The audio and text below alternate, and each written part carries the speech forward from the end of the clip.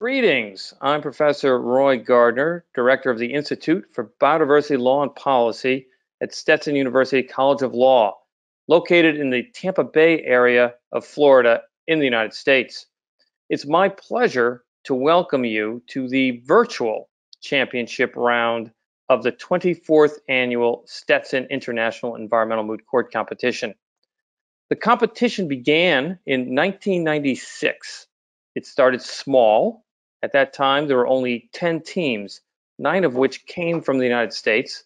1 came from Spain, the University of Malaga. Since then, we have expanded to hold national and regional qualifying rounds all throughout the world. We then invite the top teams to Stetson for the international finals. This year, national and regional rounds were held in Africa, the Americas, Asia, and Europe. New countries this year included Iran and Mongolia. For the first time, we had Central Asian rounds hosted by Artsakh State University. This year's problem focuses on the reintroduction of a species of bear whose range may have shifted due to climate change. The problem was released in July, and students submitted their memorials, their written submissions or arguments, in November. After the national and regional rounds concluded, we invited 27 teams to Stetson for the international finals.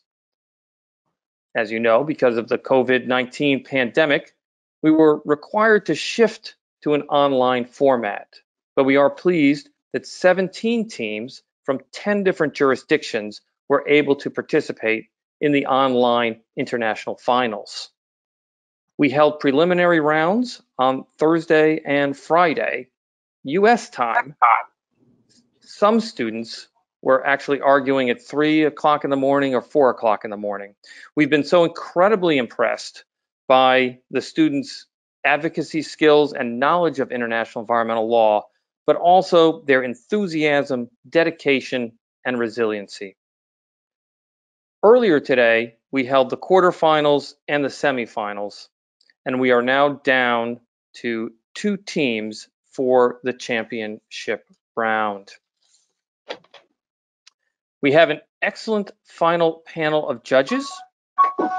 Dr. Will Burns is a professor of research and founding co-executive director of the Institute for Carbon Removal Law and Policy at American University in Washington, D.C. He also founded the Journal of International Wildlife Law, as well as the International Wildlife Law Conference that we held in conjunction with this moot. He will be joined by Jacqueline Lopez, who is the Florida Director and a Senior Attorney with the Center for Biological Diversity, a US-based NGO. She coordinates litigation in the Southeast United States and the Caribbean, focusing on protecting imperiled species and ecosystems. And finally, the panel will be rounded out with Dr. Ari Trauborst. Dr. Trauborst is an associate professor of environmental law in the Department of Public Law and Governance at Tilburg Law School in the Netherlands. And his particular focus is understanding and improving the contribution of international and European law to the conservation, restoration, and sustainable use of wildlife. I would be remiss if I failed to mention that he is also a certified wildlife tracker. It's an excellent panel. Thank you all for joining us, and good luck to both teams.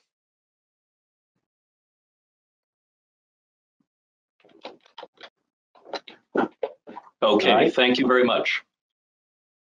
We are convened here today for oral arguments in the matter of questions relating to reintroduction of bears, a case brought to this court by the federal states of Arctos and the Republic of Ranvikora.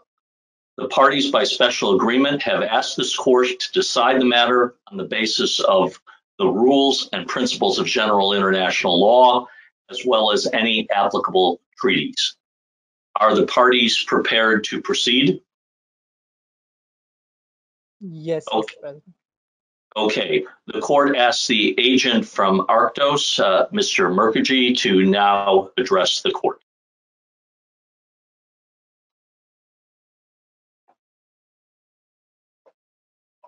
A very good morning. Just wanted to check, am I audible?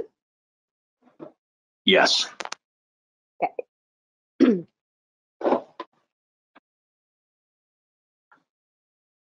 Mr. President, Your Excellencies, may it please the Honorable Court, we represent Team Code 2000, and my name is Rayana Mukherjee.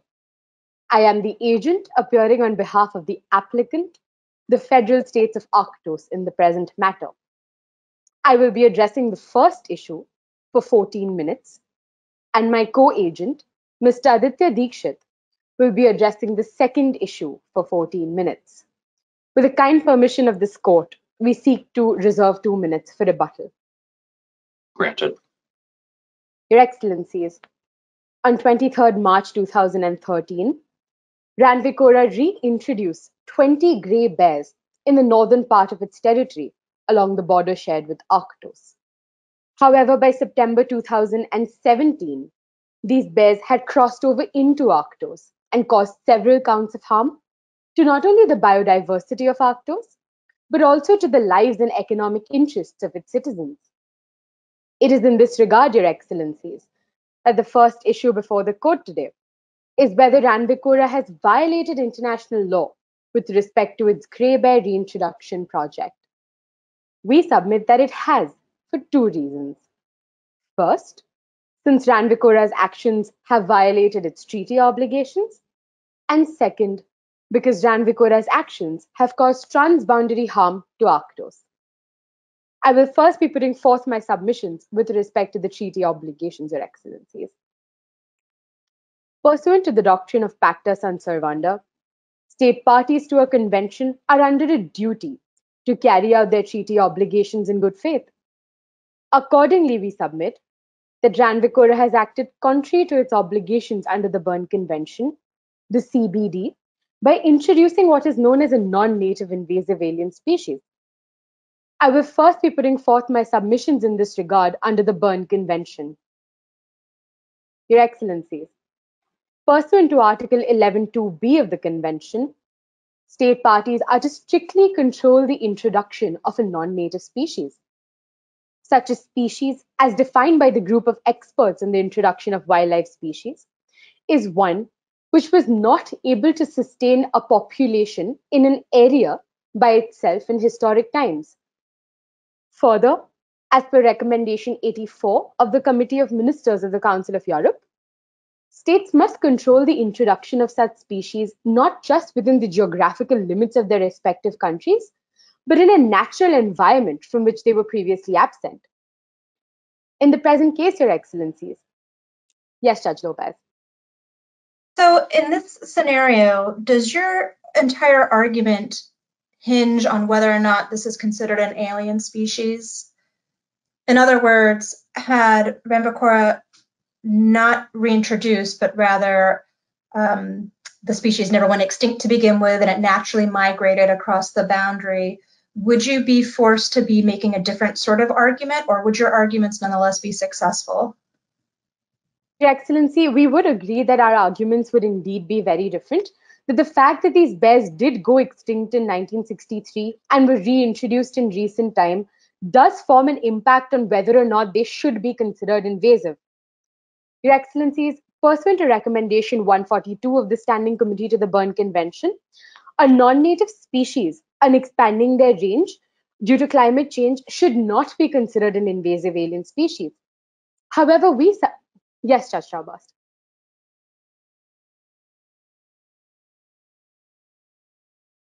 Your Excellency, I can't hear your question, Your Excellency. I apologize. You should be able to hear me now. Before you elaborate further on that argument, could you clarify to the court what you believe is the legal relevance of a standing committee recommendation? Thank you. Indeed, Your Excellency. We would submit that it forms a subsequent agreement as to the interpretation of the treaty as per Article 31(3)(a) of the Vienna Convention on the Laws of Treaties, Your Excellencies. In that regard, we would submit that as per this recommendation, This exception does not apply to species that have been recently reintroduced, and specifically refers to species that have been extending their range without any factor of human agency.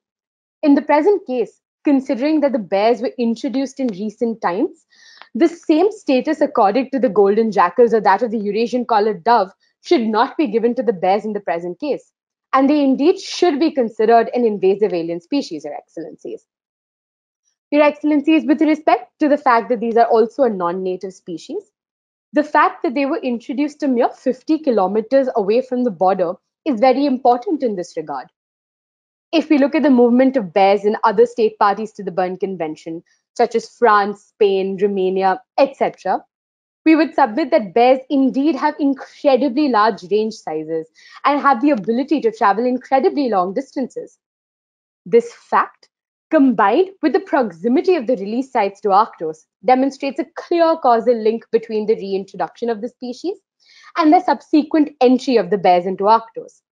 Therefore, Your Excellencies, considering that the bears were reintroduced into areas to which they are inherently non-native, Ranvikora has acted contrary to its obligations under the Berne Convention.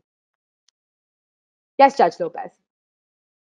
With respect to your last submission about the bears inherently being non-native or not being found in that range, I understand from the record that there are some scientists that have concerns that perhaps their range was never historically that far north, but that is not a resolved fact. Is there something else that we should be aware of with respect to the facts of that? Indeed, Your Excellency. Our submissions today are not in regard to the fact that there was a doubt about whether or not the northern part of Ranvikora indeed formed a part of the native range of the bears. It is with respect to the fact that there exists no borders, whether man-made or otherwise, between Arctos and Ranvikora. And introducing these bears so close to the border inherently means an introduction of these bears into territories that include Arctos. And this fact is a violation of its obligations under the Berne Convention and the CBD. In that regard, Your Excellency, under the CBD, under Article 8H, states have a duty to prevent the introduction and spread of an invasive species. As I have already submitted, in the present case, considering that these species are firstly non-native to this area, and secondly posed a threat to the ecosystem of the area of Arctos, it satisfies the definition of an invasive alien species as has been put forth by the Conference of Parties to the CBD in the 23rd decision of their 6th meeting, and therefore should be considered an invasive alien species, Your Excellencies. I'll defer to my co-excellency there. Yes, Judge Strawburst. Oh, thank you very much. Regarding the determination whether a species is an alien species or whether we are talking about a reintroduction of a native species, when regarding this determination of either term, when there is any uncertainty in this regard, do you envisage a role for the precautionary principle, and if so, on what basis? Thank you. Indeed, Your Excellency. This in fact brings me to my second argument today, which would be that Ranvikora has caused transboundary harm to Arctos. And one of the ways in which it has done this is by not observing due diligence. Your Excellency, with respect to the precautionary principle, we would submit that under customary international law, a lack of scientific certainty should not prevent a state from undertaking measures to protect the environment, especially when there is a risk of significant or irreversible damage. In fact, every single guideline that exists, for example, the IUCN guidelines on relocations and translocations, and also recommendations of the Berne Convention. Yes, President Burns. Agent, couldn't you argue that the precautionary principle would apply in the opposite way in this case, to the extent that the other party argues that reintroducing this species will increase ecological integrity and viability, even in the absence of absolute proof that it might not cause some harm? Do they not have a right under the precautionary principle to have done exactly what they did? Your Excellency, with respect to that, we would submit that as per the principle of trophic cascades, it is true that the reintroduction of large apex predators do have certain ecological benefits to an area. However, we would submit that is mainly with respect to species that or had already existed in a particular area. Such could be seen from the introduction of wolves in the Yellowstone National Park. However, in the present case, considering that there existed no apex predator of such kind within Arctos, an introduction of the bears into Arctos could cause an imbalance in the entirety of the ecosystem. And that is something we have to ensure that we take into consideration while dealing with the bears, Your Excellency.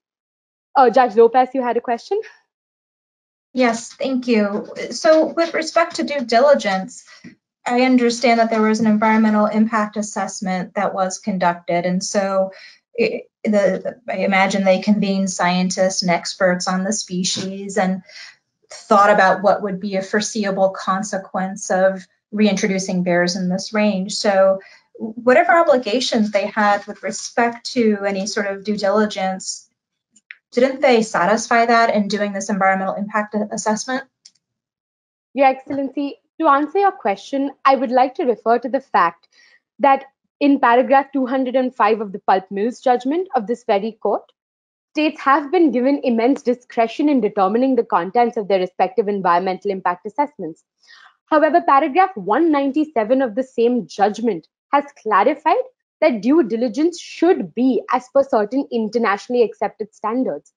In the present case, in the present case, Your Excellency, we would submit that these standards could be seen from the IUCN guidelines on relocations and translocations, which has in fact been recommended by the Berne Standing Committee itself, wherein it has been stated that while assessing the impacts of reintroduction projects, states should in fact also consider the impacts on neighboring states. Your Excellency, especially with respect to yes, President Burns. Agent, at the end of the day, that means there's a balancing test, right? They're balancing the interests of the ecological benefits of reintroduction in their country against the potential risks to other countries. At the end of the day, are they not accorded the right to decide where that balance lies? Your Excellency, in that regard, we would submit that by conserving or by trying to reinstitute the ecological benefits that may accrue to Ranvikora by the reintroduction project, there does, on the other hand, also exist a chance that the entirety of the ecosystem of Arctos may be compromised, considering that it would set off. Yes, President Burns. Is there anything in the record that indicates that? I see some relatively minor damage to agricultural interests, some unfortunate deaths, but a small number, and some other minor impacts. Is there anything in the record that indicates that it should have been foreseeable or that it's credible that there would be wide-scale ecological damage to your country's interests through this reintroduction? Your Excellency, here I would like to give regard to Article 2A of the Berne Convention, which has stated that states must only reintroduce species as long as they've conducted or they've looked at the experiences of other member states. If we look at the experiences of other member states in this regard, we can see that bears have caused immense amounts of harm to not only the livestock of other states, but also to the ecology of other states. In this regard, Your Excellency, we would also like to refer to Article 2 of the Berne Convention, which in fact creates almost a binding and clear obligation that states should not and cannot use economic or recreational excuses to avoid their conservation goals under the Berne Convention, and especially the fact that this is an obligation of result and not of conduct. In this regard, Your Excellency, we would like to submit that by introducing these bears, there is a chance that it might imbalance the entire ecosystem of a particular country. And it's not just about certain livestock losses. It's the fact that even the endangerment of one species, such as the trowbar sterns, can set off a chain of reactions which impact other species within Arctos. And this is something that will inherently cause damage even more than that has already occurred, Your Excellencies. Your Excellency, considering... Your Excellency. You may finish. Sorry, Your Excellency? You may conclude. Your Excellency, our submission with respect to the environmental impact assessment was that since it was not as per internationally accepted standards, it is not adequate in nature. And with that, I conclude my submissions, Your Excellencies. If you have any further questions. Thank you, Agent. Thank you, Your Excellencies. It has been an honor arguing before this court.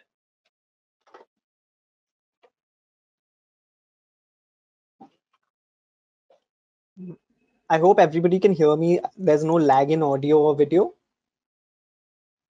Right, great. That's fine. If I may begin with my submissions. Yes. President Burns, Your Excellencies, my name is Aditya Dikshit, the co-agent appearing on behalf of the applicant. I will be addressing the second question before this court.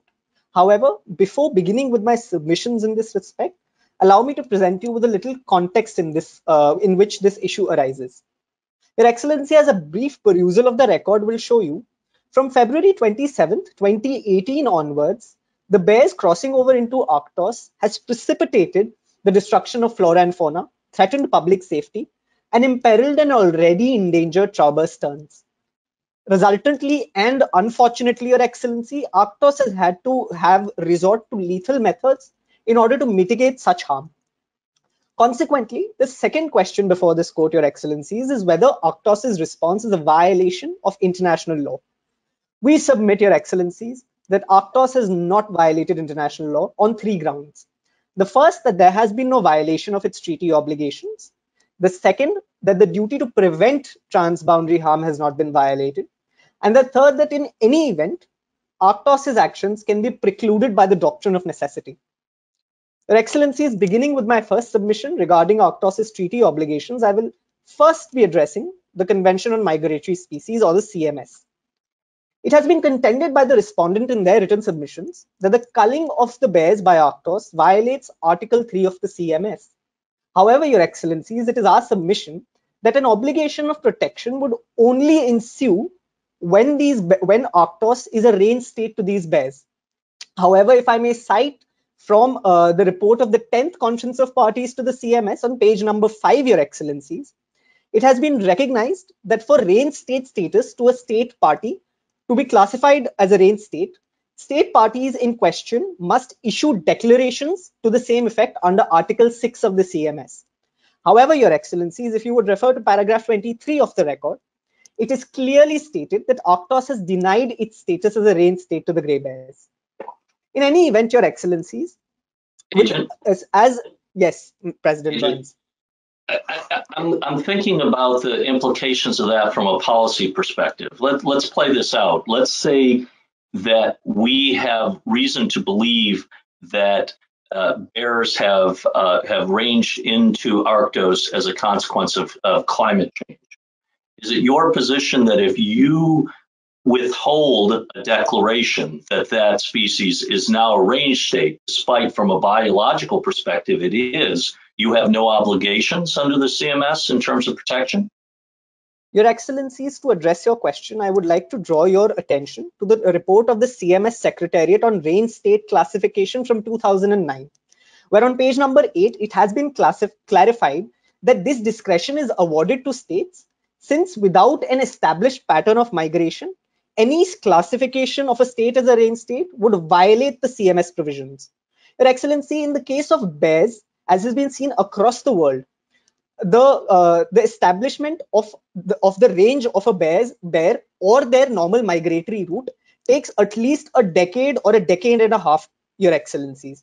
In the present case, there are only 5 years that have elapsed since the reintroduction began. Therefore, to say, yes, Mr. President Burns.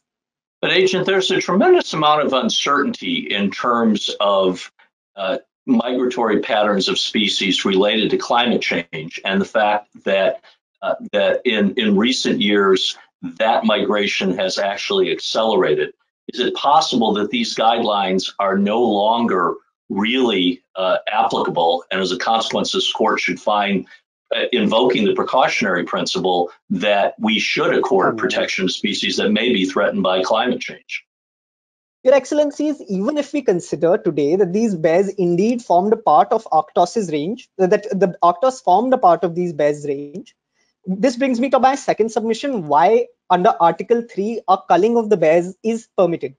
Your Excellencies, the exception provided for under Article 3(5)(d) of the CMS provides that in case of an extraordinary circumstance, states can cull protected species.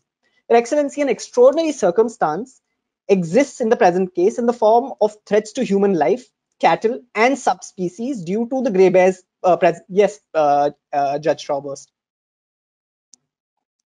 On the topic of this phrase, extraordinary circumstances, would you consider, in light of the rules on treaty interpretation as codified in the Vienna Convention, and given the objective of the Convention on Migratory Species, that the conditions for exemptions to apply should be interpreted broadly or narrowly? Your Excellencies, with respect to, since under the CMS itself, there is no definition of extraordinary circumstances, state parties are accorded a great deal of discretion in determining the meaning. However, Your Excellency, ACTOS in this case has had recourse to previous state practice in Croatia and Belgium, where similar circumstances were considered an extraordinary circumstance within the aegis of the CMS, as along with Article 9 of the Berne Convention. Moreover, Your Excellency, the second requirement under Article 3.5d is that there must be a lack of reasonable alternatives. In the present case, Your Excellency, by reason of the bears being an invasive alien species within ACTOS's territory, requires ACTOS to eradicate these bears.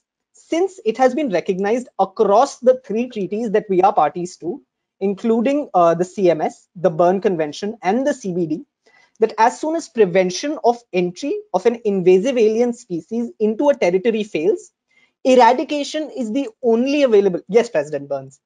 But your other agent, I think, conceded that there's a possibility that in this case, the species has entered your country as a consequence of climate change, which means it wouldn't fall under the rubric of alien species, and thus that argument would not apply. Your Excellency, indeed not. We would not concede to that fact that the bears are not, might not be an invasive alien species for 2 reasons. Firstly, Your Excellency, if we were to concede to that point, our actions would be deemed wrongful, and ACTOS only undertook these actions since the bears were an invasive alien species. Furthermore, Your Excellency, this exception that species that are expanding their range due to climate change may not be considered invasive does not apply to species that have been recently introduced into an area by human agency, Your Excellency. Therefore, in the present case, this exception would not apply to the grey bears. Your Excellency, yes, Judge Lopez. What doctrine or treaty should guide this court's analysis in weighing the conservation needs of the bear, which has already gone extinct in part of its range and has been reintroduced, and the tern? Apologies, Your Excellency, I lost you there for a second. And the tern. What part did you should I read with you the whole thing? What doctrine or treaty should this court use in weighing the conservation needs of the bear and the tern? One of your arguments is that out of necessity due to damage of the ecosystem impacting the tern, what doctrine do we use to weigh those 2 things? Your Excellency, we would submit that it's not just damage to the terns, but a cumulative set of damage that has occurred in ACTOS. But with specific to the terns, looking at it through the lens of the CBD, for example. Your Excellency, we would submit that under the doctrine of harmonious construction, under international law, all of the obligation to the positive obligations and negative obligations must be kept at par. Nevertheless, Your Excellency, with respect to my argument regarding reasonable alternatives, in the present case, since the bears have already entered ACTOS and have started establishing a population, as evidenced by the presence of cubs, Your Excellency, within ACTOS's territory, we submit that the only alternative left to ACTOS was their eradication. Subsequently, Your Excellency, yes, Judge Lopez. And can you point us to the facts of why eradication was the only viable option, why trapping and relocation or some other measures shy of the culling was not practical? Indeed, Your Excellency. Your Excellency, by reason of the bears being an invasive alien species, and as has been the experience of many states, including Australia and Britain, in dealing with invasive alien species, it has been recognized that as soon as prevention fails, that is prevention of a species into a territory, Your Excellency, as soon as this prevention fails, eradication is the only alternative that is left to a state? Yes, Judge Lopez. In any of those instances, was the alleged alien species also simultaneously a species that was protected and recognized as endangered or imperiled somewhere else or nearby? No, Your Excellency. However, we would submit that this is due to the effects of climate change. This is a novel situation. However, Your Excellency, in the case in cases of apologies, Your Excellency, in Iceland, Spain, and UK, Your Excellency, along with Sweden and France, and Romania and Ukraine, permits have been issued that permitted the culling of the brown bears, which are also a listed species within Appendix 2 and Appendix 1 of the Berne Convention and the CMS, respectively. Your Excellency, with respect to whether or not in the present case the culling is to the species is disadvantage, we submit that there is an undeniable increase in the amount of bears within Rambicora. Furthermore, Your Excellencies, our culling program is only limited to those bears that come into contact with our citizens and only within our territory, not to those. Yes, Judge Strawburst. Yes, on that count, I wonder, would you care to provide the court with your substantiated position regarding the legal status of those gray bears which use a home range that lies on both sides of the border between Arctos and Ranvacora? Are they subject to the exclusive jurisdiction of the state where they happen to be at any given moment, or are they a shared resource under international law or anything else? Your Excellency, while migratory species in general are considered a shared resource, however, the rights of states to eradicate an invasive alien species has been recognized within the CBD and various recommendations of the Berne Convention. Your Excellency, with respect, if I have answered your question, I would like to move on to the disadvantage argument, Your Excellency. Much obliged, Judge Strawburst. Your Excellency, with respect to whether or not the culling in the present case is to the species' disadvantage, we submit that in addition to the undeniable increase, our culling is only limited to those bears within our territory and not those found within Paddington, Aloysius, or even Ranvicora. Therefore, Your Excellencies, we can validly invoke an exception under Article 35D. Since under the Berne Convention, Article 9 also provides for similar exceptions, Your Excellency, subject to similar criteria, we submit that since we have satisfied those criteria within Article 35D of the CMS, a valid invocation under Article 9 of the Berne also exists. Your Excellency, yes, Judge Strawburst. Do I understand your point correctly that you consider the conditions applying under Article 3.5 of the CMS and Article 9 of the Berne Convention as essentially similar? Indeed, Your Excellency, the thresholds in both the conventions are similar. However, the only difference is that there is an additional prohibition on the use of poisoned carcasses under Article 8, which is also subject to the exception under Article 9. Your Excellency, since I am running out of since I have a paucity of time, I would like to move on to my final submission with respect to the doctrine of necessity. Your Excellency, it has been recognized under customary international law that the doctrine of necessity precludes the actions or precludes the wrongfulness of the actions of a state. In the present case, since Arctos did not have any other measures that it could take, along with the fact that the protection of its public and of its environment are considered essential interests, as in the Gapchikovo case and the draft articles of state response. Yes, Judge Burns. The necessity defense also requires that there's imminent threats and very large and imposing threats that justify its invocation. Given the fact that the damage to date was relatively minor, would it have not made more sense to negotiate further with the other party in this case to try to reduce out-migration rather than taking the actions you did or invoking necessity? Mr. President, since I'm out of time, I would just just address your question, if that is fine. Yes. Your Excellent, Mr. President, it has been recognized, while you are indeed correct in observing that there is a grave and imminent peril that needs to exist. Your Excellency, Mr. President Burns and Your Excellencies, it is our submission that this grave and imminent peril existed in the form of irreversible damage that could have been caused by the invasive alien bears to Arctos. Your Excellencies, since what is essential as an essential interest of Arctos and what is essential must be determined on a relative scale, we submit that Arctos's essential interest in protecting its citizens and its environment from the invasive alien bears should be given precedence over Ranvikora's interests in protecting, reintroducing the grey bears. With that, Your Excellencies, I conclude my submissions. It has been an honor arguing before this court. If there are no further questions, I would just conclude with my prayer, if that is all right with the judges. Thank you, Agent. Much obliged.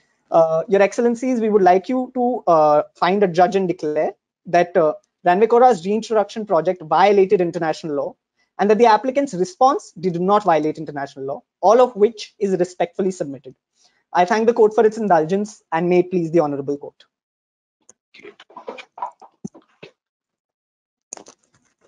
Are the agents for Ranvikora prepared to proceed? Yes, Your Excellency, but I seem to get a message saying all the webcam slots are used. I think that should be okay now. Can I be seen? Yes, we can see you and hear you. Your Excellencies, before I begin, I would like to state my internet is a bit unstable at the moment. So if at any point you lose me, please do let me know where you lost me when I got back. And I apologize for any inconvenience that this may cause. Okay, we'll do that, Agent, and we'll. I'd ask the timers to acknowledge that and to freeze the time if we experience that. Thank you. Thank you, Mr. President.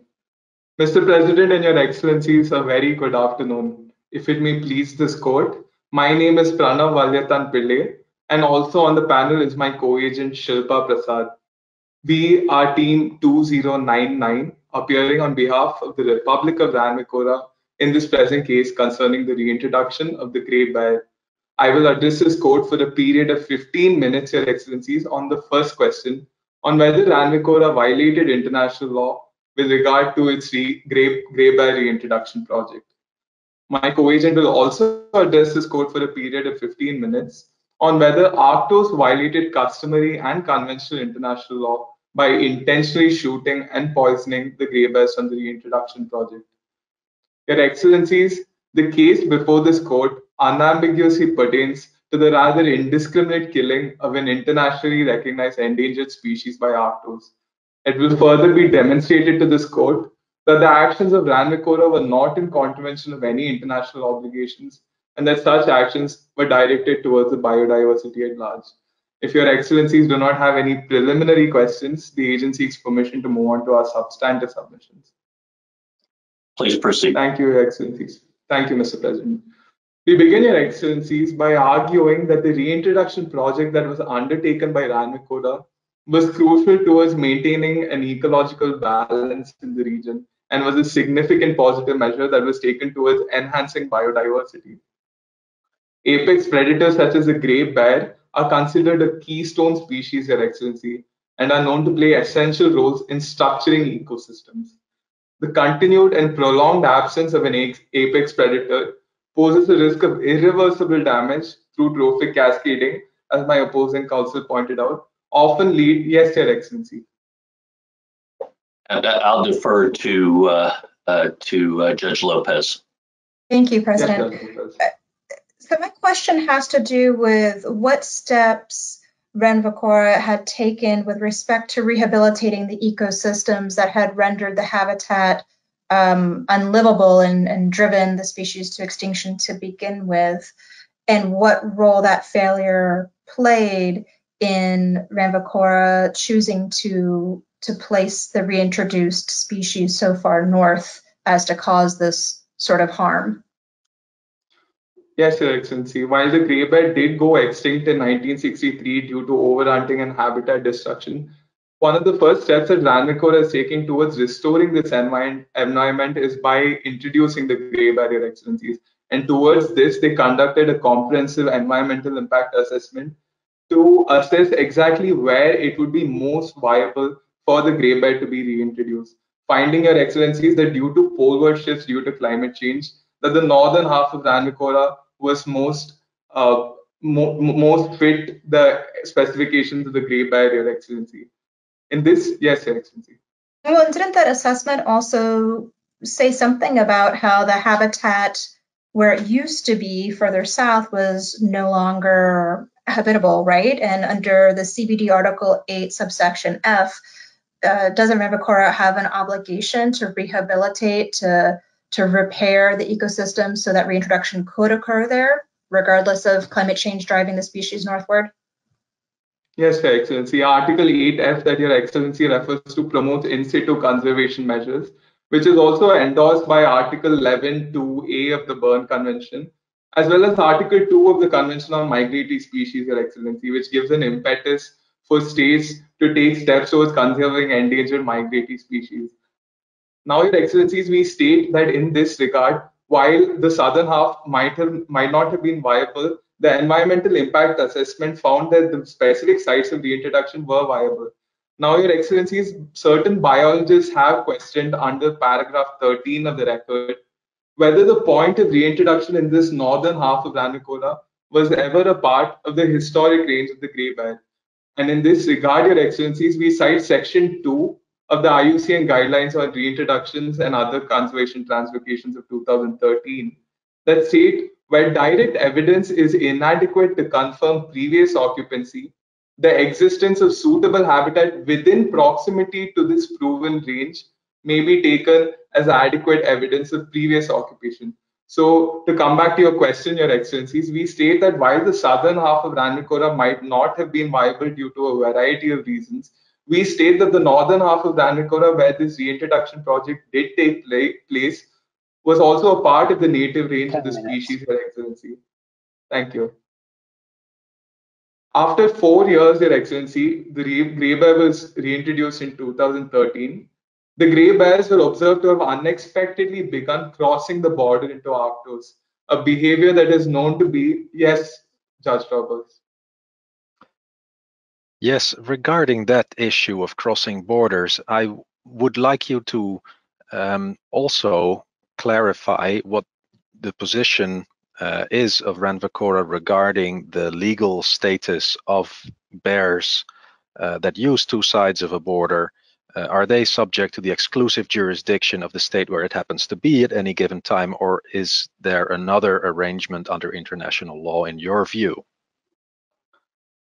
Thank you, Your Excellencies. We state that the bear is a shared resource, is not the property of Ranvikora per se, Your Excellencies. And we state that since this is an endangered migratory species, merely shifting its range due to climate change, Arctos is thus a range state. Now, Your Excellencies, we state that the term range state and range was discussed in Resolution 10.19 of 2017, Your Excellencies, by the CMS. And they found that when the CMS was drafted in 1979, these terms were not defined with climate change in mind. And this resolution went on to request states to interpret these terms in a manner which is beneficial to species responding to climate change, specifically under Section 22, Your Excellencies. I would further, yes, Your Excellency.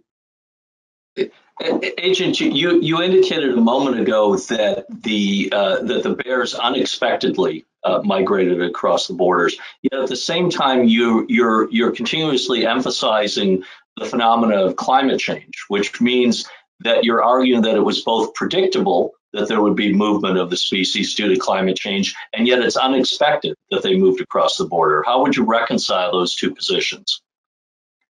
Yes, Your Excellency. Your Excellency, Ranvikora did not expect the grey bear to cross the border into Arctos, and we will substantiate that with 4 key points.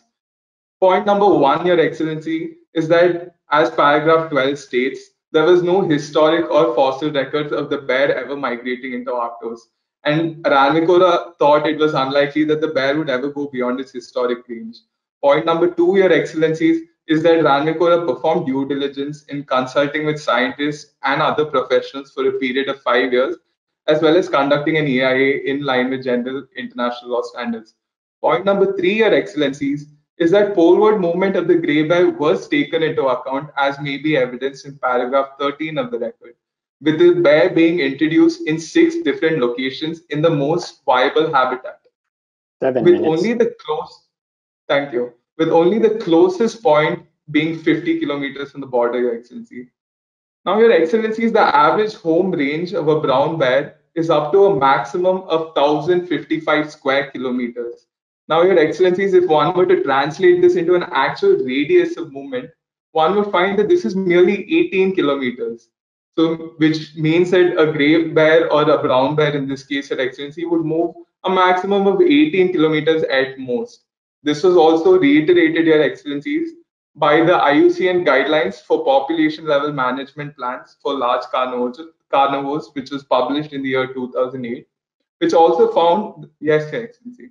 I'm sorry to interrupt you, but my question is on this point, which is, now that we have this information, now that you are seeing that the bear is migrating, perhaps it wasn't foreseeable 5 years ago, but now we know it is, and there's still, I understand from the record, a plan to do an additional reintroduction next year.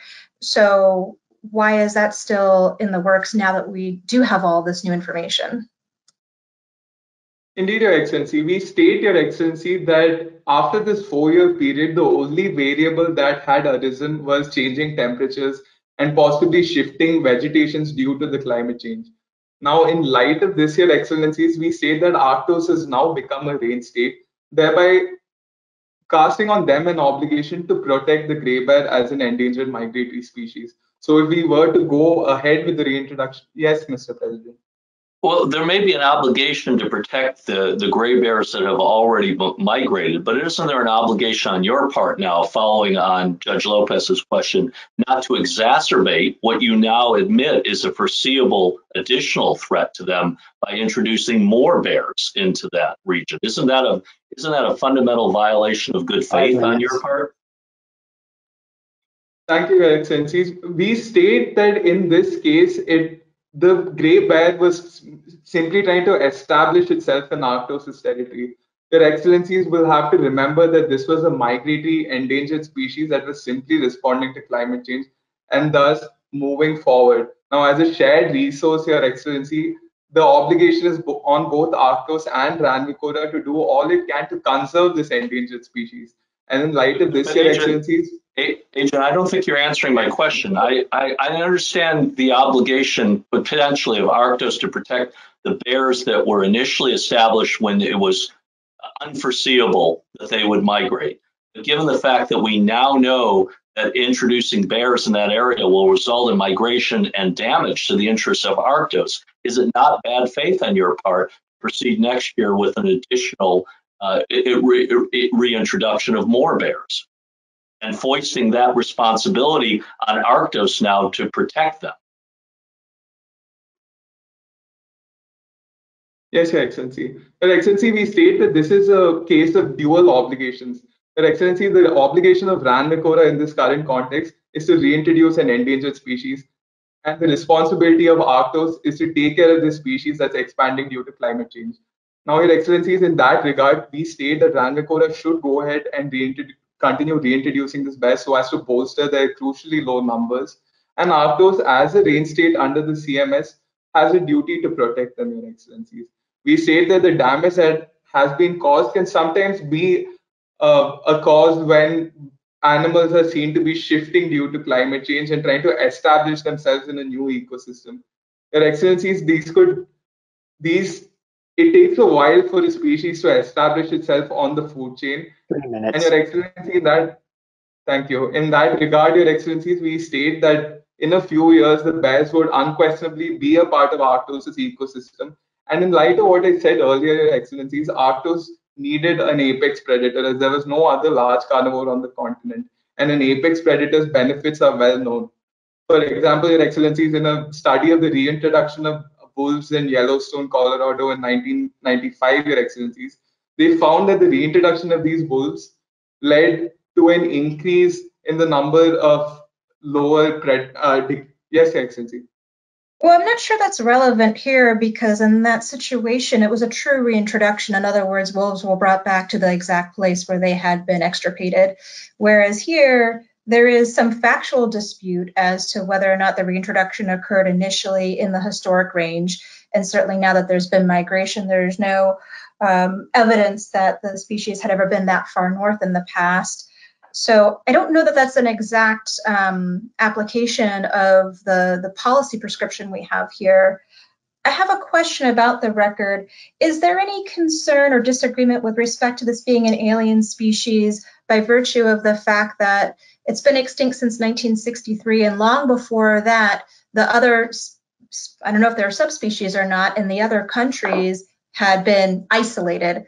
And so the species that Ranvikora brought in are perhaps not even the original same species. Is there any dispute as to those facts in the record, or with respect to whether or not this is an alien species?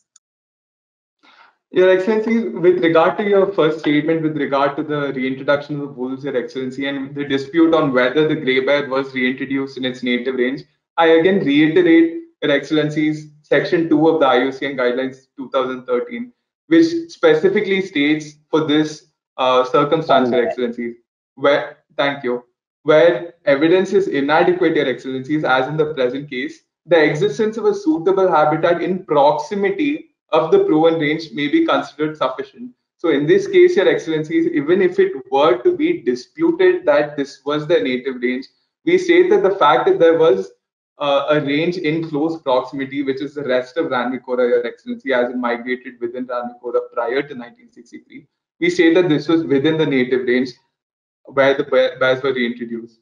With regard to your second question, Your Excellencies, we state that the grey bear is not an invasive alien species. Now, Your Excellencies, we state that due to these climate change shifts, there is a risk that species might be considered invasive alien. And the international frameworks have gone to great length to make sure that these species are not acted against.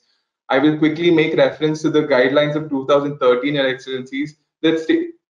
Time. Thank you. If I may just conclude with this, Your Excellency. You may. Thank you, Your Excellency. I would then just quickly move on to Berne Recommendation 142, that states that species that are naturally extending their range due to climate change cannot be considered invasive alien species. And that merely because a species cannot be shown to have historically occurred somewhere, which in this case might be Arctos, it does not make it an invasive alien species there. Your Excellencies, I conclude with the maxim in dubio pro natura, when in doubt, favor nature. If Your Excellencies are satisfied with my submissions, I yield the floor to my co-agent. It was an honor and a pleasure arguing before this court. Thank you. Thank you, Agent.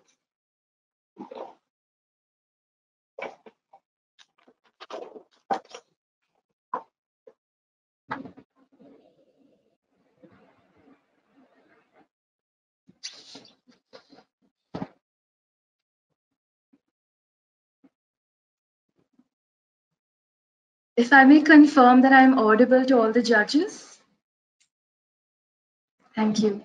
And I specifically request the bailiffs not to announce all the time frames, but only when I run out of time at the end, which is specifically the stop time.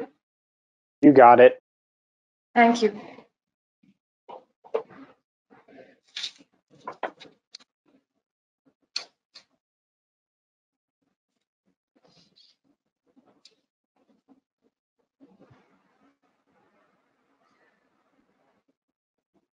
Mr. President, Your Excellencies, my name is Shilpa Prasad of Team 2099, and I appear on behalf of the Republic of Ranvikora, the respondents in the present matter.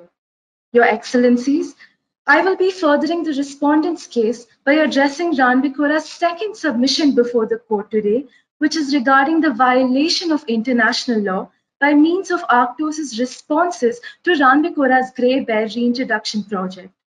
To contextualize my submissions, Your Excellencies, if we may look at the record, we see that after illegally poisoning 4 grey bears, Arctos unilaterally issued an emergency regulation that expressly authorized all their citizens to shoot the endangered grey bears on site. As a consequence, several bears were indiscriminately shot and killed. Your Excellencies, it is for this court to consider the grave risk posed to this once extinct species and protect them from further harm. To that end, I will submit before this court that Arctos' responses have violated international law by means of violating their obligations under the prohibition on taking an endangered species except within permissible exceptions under the Berne Convention and similar exceptions that are contained. Yes, Your Excellency. Yes, on this issue, in the explanatory report written by the committee of experts that drafted the text of the Berne Convention in the 1970s, in paragraph 31, it is explained that, quote, "It was not thought necessary to specify explicitly that the provisions under A, B, and C of Article 6 would not apply in case of self-defense," unquote. Do you consider this statement to be of any legal relevance in the present dispute? Certainly, Your Excellency, and I have a two-pronged answer to this question. Firstly, the Berne Standing Committee, in interpreting these texts in 1979, had considered that the exceptions need not strictly apply if there is an emergency situation that is prevailing in the state, Your Excellency. However, it is evident from paragraph 16 to the record that the grey bears have been moving into Arctos since September 2017, Your Excellencies, and the indiscriminate measures that were employed were in 2019, almost an entire 2 years later, Your Excellencies. Given this situation, they had adequate time to explore alternative measures, and there was no subsisting emergency situation that authorized them to invoke the Standing Committee. Yes, Your Excellency. But Agent, you seem to have a part in this also. When they asked you to take measures to try to prevent the outflow, you were non-responsive, and you're now planning to introduce even more bears into that area. Given that fact, wouldn't it be absurd to argue that there would never be an emergency, that you simply continue to have to negotiate while at the same time Arctos is facing all of the damage that's occurring? Isn't that an argument in bad faith on your part? Indeed not, Your Excellency. We believe that we did engage with Ranvikora. If we may specifically allude to paragraph 19 and 23 of the record, we see that we continuously told Ranvikora of the obligations that are imposed on them on account of them now being a rain state, on account of the grey bears being endangered. Do I sense a question, Your Excellency? Well, but Agent, essentially what you're saying is you responded by telling them you need to accept this, right? And yes, it seems to put them in a non-tenable position that they can't protect their economic interests or the lives of their citizens because you're unilaterally introducing a species into the area. So if the emergency measure provision is to mean anything, at some point they have a right to act, and why not now? Certainly, Your Excellency, it is our submission that they do have a right to act. However, their actions must be within the permissible bounds that are contained in Article 9 of the Berne Convention, but more importantly, Article 2 of the Berne Convention as well, which is not subject to any exceptions, even under Article 9, wherein a state is required to maintain the population of local fauna and adapt it to ecological, scientific, and cultural requirements, Your Excellency. Given this obligation, Agent, that adaptation doesn't preclude them from also taking measures such as eradication in some cases of species that threaten them ecologically, correct? Certainly, Your Excellency, while eradication may be resorted to, eradication is the last step that they must resort to, and they must explore alternative solutions before they move to eradication, which is a disproportionate response. Your Excellency, paragraph 1, yes, Your Excellency. Agent, can you suggest with specificity some alternatives that Arctos could have taken that would have been more viable in this case? Certainly, Your Excellency. If we may refer to Recommendation 198 of 2018 of the Berne Standing Committee, we see that several alternative measures such as selective feeding, fencing off of predators have been proposed. Other alternative measures that have been successfully employed to control and coexist with large carnivores in areas, Your Excellencies, are adequate lighting of human populated areas to ward off animals, using rubber bullets or firecrackers as recommended in section 4.4 in the Action Plan for Conserving the Brown Bear in Europe by the Council of Europe in 2000, removing animal carcasses. Yes, Your Excellency. So in the context of answering this question, can you do it a bit more responsively to this scenario where you're impacting an entire ecosystem by reintroducing a carnivore where there had previously been none. And even more specifically with respect to a question that I had posed to Agents for Arctos, which is, can you point us to the doctrine or treaty that's supposed to guide our analysis in weighing the conservation measures that are necessary to protect the bear and the measures that are necessary to protect the tern? What do we look to in weighing that? Certainly, Your Excellency. We believe that in balancing the interests of the globally endangered grey bear versus the locally endangered tern, greater benefits accrue from the conservation of a globally listed species, given that these listings are based on strict criterion that would benefit the world at large, which has limited resources at disposal. Yes, Your Excellency. But Agent, the evidence here indicates that this was a biologically discrete subspecies, really. And so where in the record is there evidence that there's global benefits that are derived from this isolated species from a genetic perspective? Your Excellency, we must take into account, as stated by my co-age, that the IUCN guidelines on reintroduction specifically state that you may introduce subpopulations into a territory as well, even near to the location where they might not have been found earlier. More importantly, Your Excellency, in specifically addressing your concern, while this is an isolated population, we must take their entire conservation status into account to state that since they were extinct in Ranvikora, they must be revived in this territory, as specifically stated by the obligations under the Berne Convention, as well as the Convention on Biological Diversity, to revive populations of species. Yes, Your Excellency.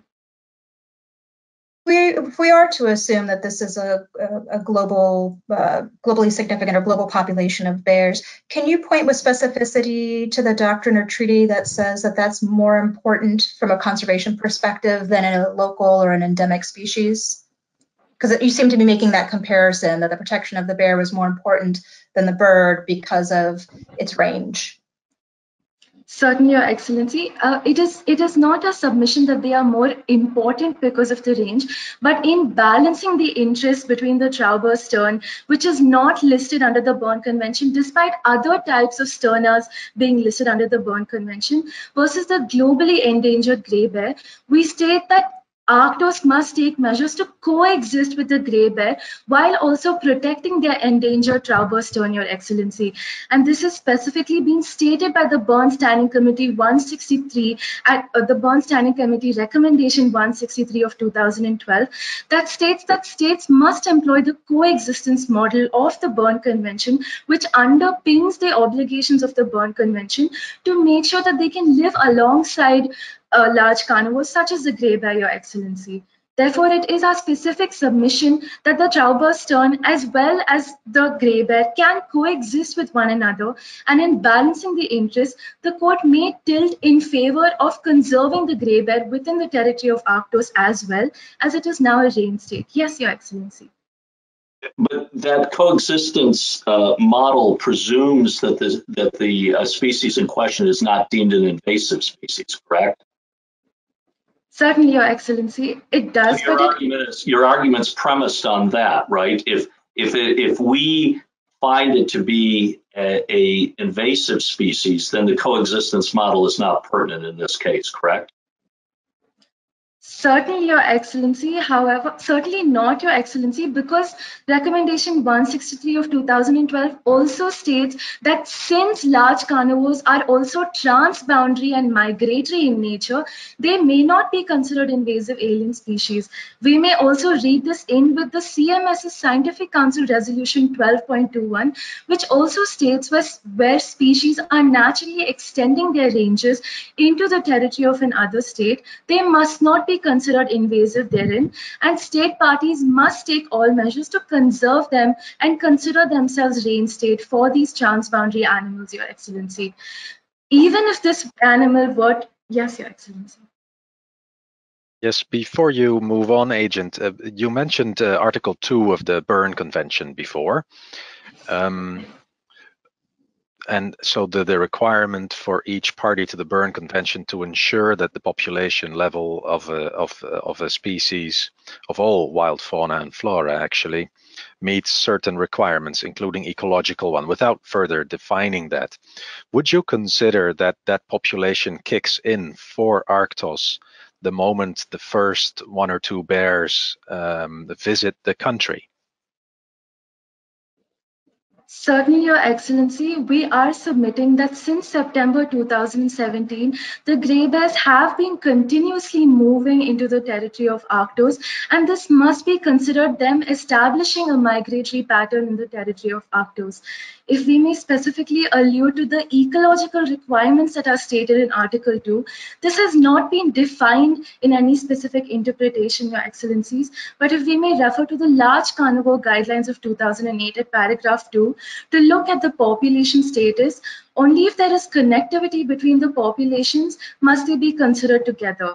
Now, given that the populations in Parrington and Aloysius are independent of the population in Ranvikora, Arctos must comply with its obligations as a range state with Ranvikora to conserve the local population of the grey bears within both the territories, Your Excellencies, to be well above the danger of local extinction, which is the population level that we are submitting before this court, must be maintained under Article 2 as soon as the grey bears start moving, even in small numbers, into the territory of Arctos, as specifically alluded to in Resolution 12.21. Your Excellencies, given that Arctos has failed to explore, alternative measures, which is one of the 2 general conditions that must be met under Article 9, and given that the second general condition states that the measures must not be detrimental to the survival of the population, we see that given that the survival of the population has been interpreted in revised Resolution 2, interpreting this article in 2011 at paragraph 9, that in case of a transboundary population such as the migratory grey bear, its entire habitat and subpopulation should be considered when issuing an authorization, with special precautions in case of species that are not in favorable conservation status. We must consider that the conservation status of the grey bear is that it is endangered, and any culling of any number of the individuals of the species would operate to the significant disadvantage of it. Given that these 2 general conditions have not been met, Arctos, as the applicant has claimed that their measures fit within the exceptions, they are impermissible to fit their exceptions under Article 9, as these 2 conjunctive and mandatory general conditions have not been met. Your Excellencies, the applicant has also stated that culling is permitted generally in countries such as Sweden, wherein they have permitted the eradication of over 200 bears. However, Your Excellencies, these eradications comply with the general conditions of Article 9, as they were specific to delimited individuals with the numbers of the bears that were to be culled specified, the authorities involved, and the licenses that were granted, and the circumstances that were specified under which the bears may be killed.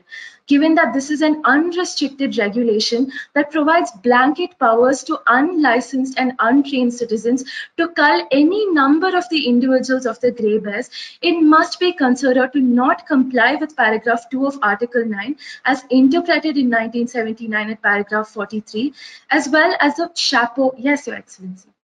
Just to be clear, and I see you're about to run out of time, so please do respond to this. Is it your position then, if there was a different mechanism for killing the bears, still killing, but with the appropriate trained personnel, would that be permissible? Would that be okay? Or if they had only killed the one bear that killed the child and mauled the other child, would that have been permissible under international law? Your Excellency, we submit that they are allowed to authorize the killing of certain individuals of the bears within permissible bounds, so long as it corresponds to the ecological, scientific, and cultural requirements that they are required to maintain within their territory as stated under Article 2. Therefore, they may be permitted to cull certain individuals within permissible exceptions without derogating from the provisions of Article 2 and by maintaining a viable population within their territory.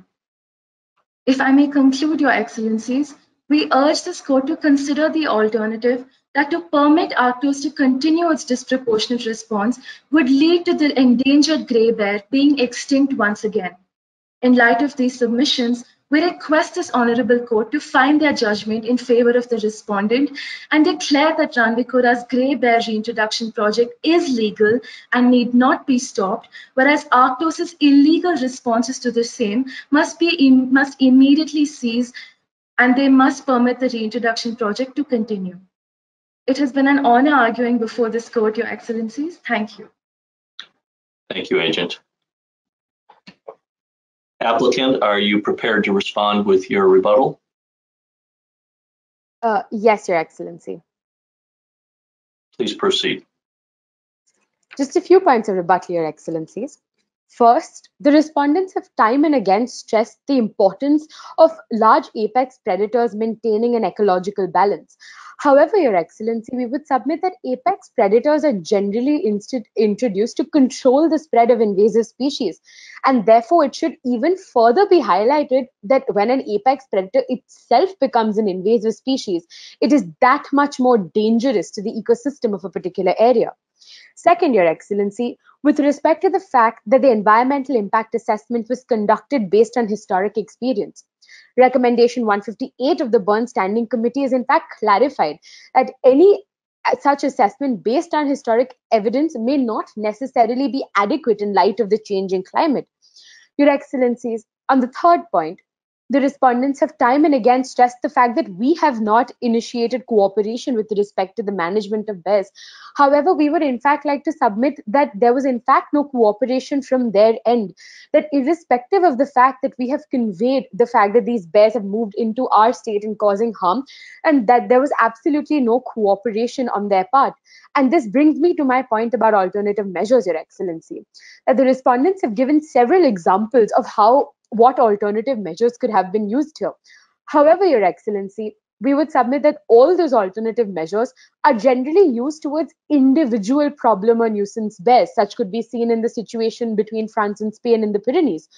But even in those cases, the most effective ways to deal with such alternative measures is when tracking information is shared between two countries.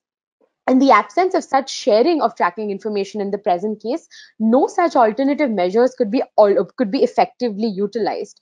Last, Your Excellency, we would refer to the fact that Recommendation 163 also that has been quoted by the respondents, in fact, stresses the importance of cooperation. Your Excellency, if I could just wrap up my point.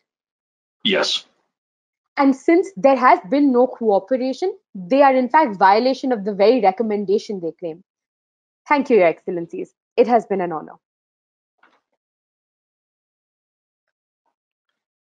Thank you very much to both parties. This hearing is now concluded, and the court will proceed with its deliberations with the intention of entering a decision. Thank you very much. And we will now turn to our award ceremony. And so after we've concluded, if the two teams could stay around, because then we can take photos with the judges and the teams, or at least screenshots of you all together. And so first, I'd like to recognize all of the teams who were invited to the international finals, even those who were unable to participate in the online rounds. American University, Washington College of Law, United States. Artsakh State University. Ateneo de Manila University, Philippines. China University of Political Science and Law. The Law and Management Faculty of Bahia, Brazil. George Washington University Law School, United States. Howard University School of Law, United States. Hugh Wooding Law School, Trinidad and Tobago. Institute of Law, Nirma University, India. Institute of Technology for Higher Studies at Monterrey, Mexico. Jindal Global Law School, India. Kathmandu School of Law, Nepal. Law Society of Ireland. Moi University, Kenya. National Law Institute University, Bhopal, India. National Taiwan University. National University of Advanced Legal Studies, Kochi, India.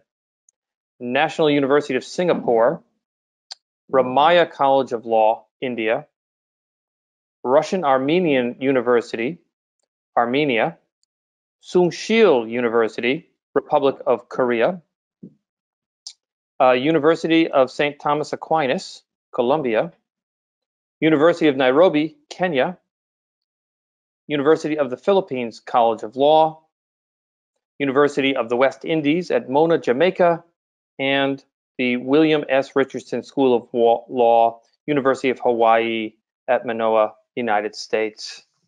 So we very much appreciate everybody having participated in the international finals in some way.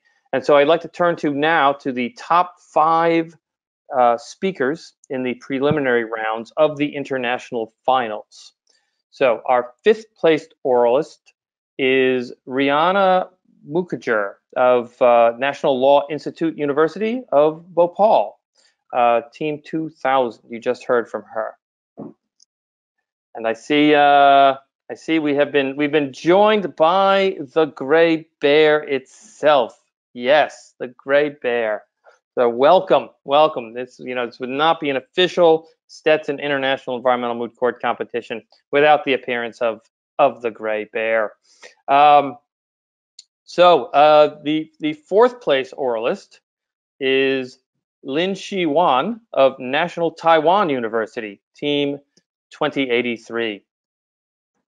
The 3rd place oralist is Beatrice Anna Balbacal of the University of the Philippines College of Law, 2039. The 2nd place oralist is Shilpa Prasad of the National University of Advanced Legal Studies, Kochi, Team 2099.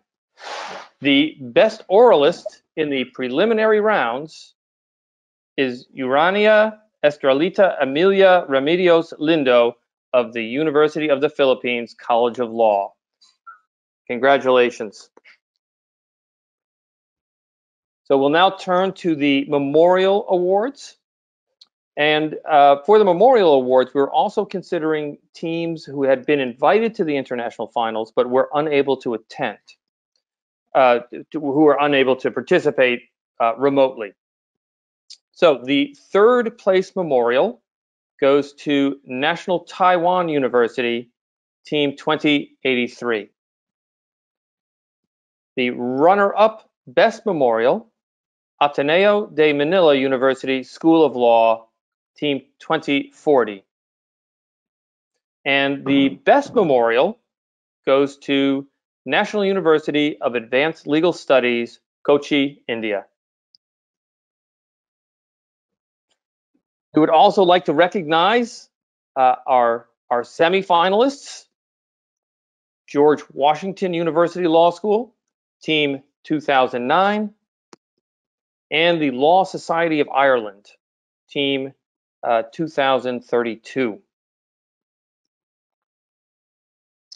Now turn to the final round, and the runner-up is National Law Institute University Bhopal, Team 2000.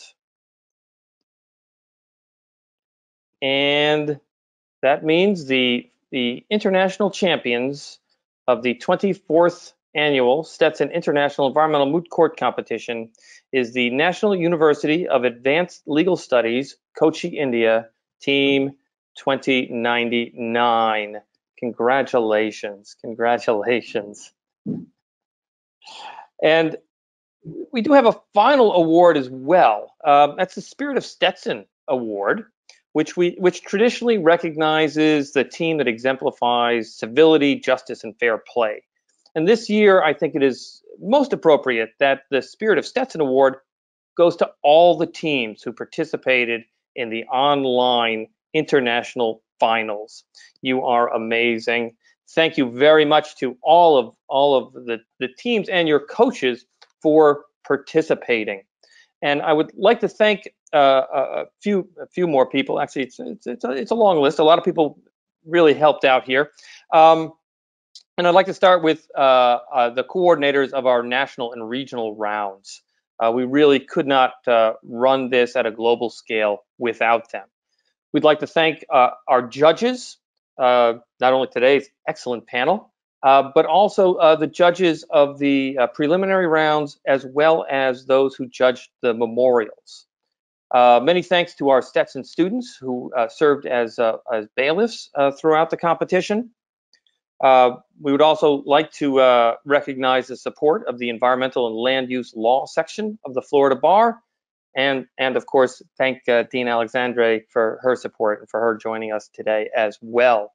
It is definitely a community-wide effort to bring this together, and some other folks who we should recognize include Dr. Sarah Deo Nareen Singh of the Advocacy Center, Janice Strawn of Faculty Support, our communications and web team, especially Ashley and Barbara, Faculty Support, International Programs, the Advocacy Center, Business Office, a student, Emily Withoff, who hand drew the poster for the program. And then there's two last people I need to recognize. Damon Johnson of Media Services, who is working behind the scenes, making sure that he is dealing with all of our technical issues. And this, I mean, hats off, man. This really came out very, very well, really smoothly. And then finally, a huge thanks to my amazing colleague, Erin Okino. Without her outstanding efforts, these rounds, these online rounds would not have occurred. Well, maybe we would have tried, but it would have been like a bear eating a poisoned carcass, and we would have staggered around for a while until we ultimately collapsed. So thank you, Erin, for everything that you have done, for your tireless dedication, your incredible organization, and your unflagging enthusiasm and good cheer.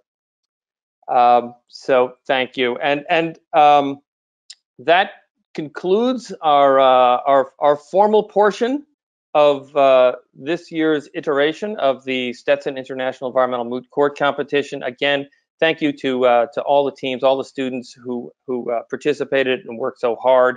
You're truly inspirational to us, and so we'll officially close out the program here. But then, if the teams would like to remain on the line, we can get some pictures with the judges and the dean. So thank you all.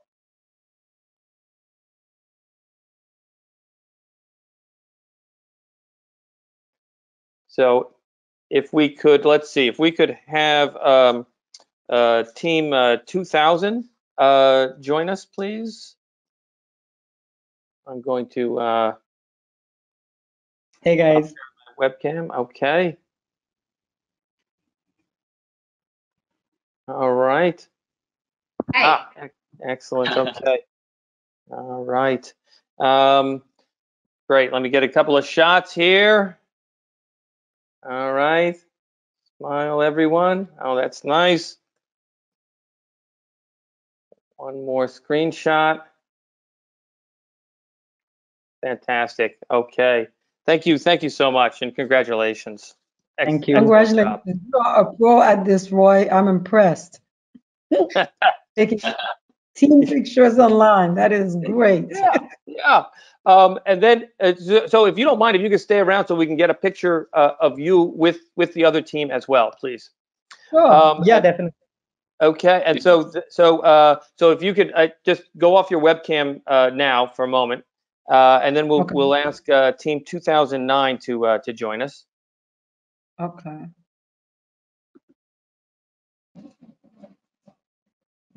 Okay. Oh, Dean, you come back, please. I'll come back. Yeah. There we go. Okay. All right. Right. Everybody looks good. Okay. Nice smile. There's one. We'll do another one. Okay. Good. Okay. Excellent. Thanks. So now let's see. Let's try if you don't mind, I would love to get a picture with Aaron and me and the two teams. Yes. So if you don't mind, if the judges can mute your webcams. Yeah, there we go. All right, then we get. Let's see. We need another.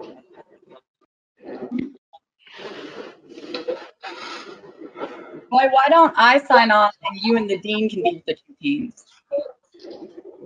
Okay, all right. We don't have any squares.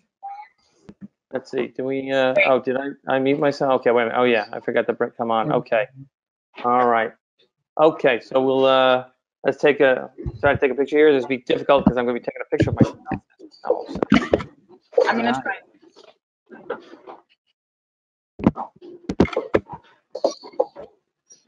All right. Here's one. We'll do one more.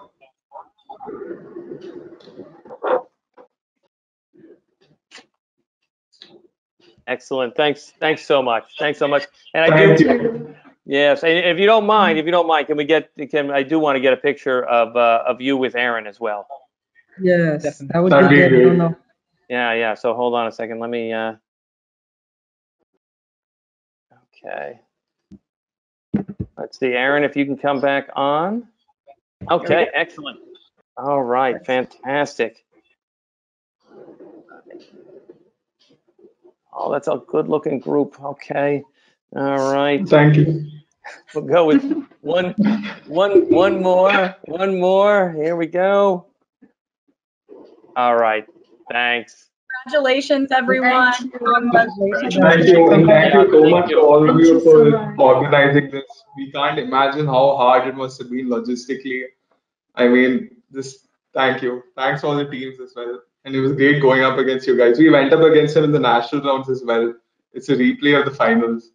So Congrats to both teams strong. and all teams. And Aaron and Roy, congratulations. This is amazing. congratulations. Thanks, team. All right. Everyone. You all take care. Bye-bye. All right. Bye, You too. everybody. Thank you. Bye-bye. See you. Bye. Bye-bye.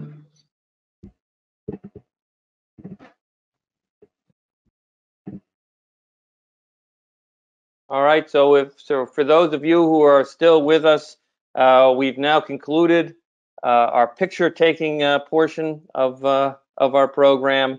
We're going to wrap up here and end the program, and we wish everybody the best. Stay safe, and we look forward to seeing you in person in the future. Take care.